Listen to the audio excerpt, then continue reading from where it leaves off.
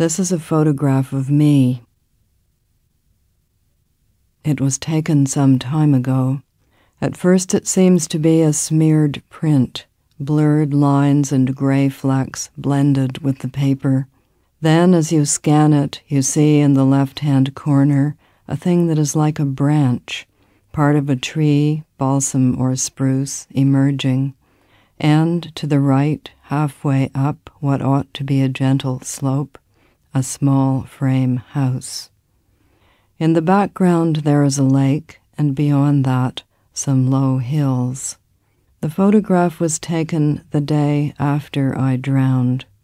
I am in the lake, in the center of the picture, just under the surface. It is difficult to say where precisely, or to say how large or small I am.